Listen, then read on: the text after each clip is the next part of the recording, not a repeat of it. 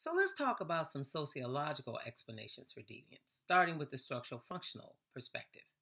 Now, the structural functionalists again believe that any social pattern that exists because it has some beneficial consequence for the way society operates. In other words, we need it. So, according to the French sociologist Emile Durkheim, we need deviance. It has four very important or essential functions. First, it affirms cultural values and norms. That means that when people are deviant, those of us who aren't feel better about ourselves because we're upholding the values and norms of our society. So if we see someone who's deviant, we might say, well, I'm no perfect angel, but I would have never done what you just did. And by the existence of that deviant person, we feel better about who we are.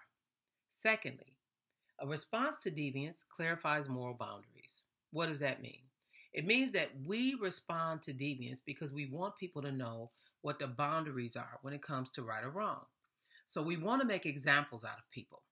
That's what we do when we respond to deviance. We want people to know you can do pretty much whatever you want. But if you hurt anybody or if you cross a certain line, you went too far. Third, a response brings people together. So responding to deviance brings people together. And indeed it does. Think about a neighborhood where there's no crime. All of a sudden, people's homes get broken into, cars get stolen, people form a neighborhood watch.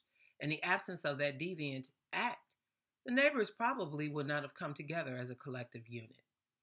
Fourth and finally, and this sounds a little bit like social conflict theory, but deviance encourages social change. Sometimes you got to break the rules when the rules aren't fair.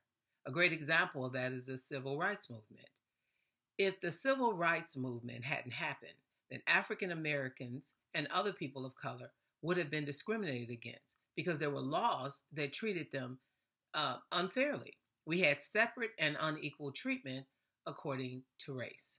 So the civil rights movement was about defying those laws, defying those norms of segregation to change them. So you had to engage in what was called civil disobedience to get the laws to change.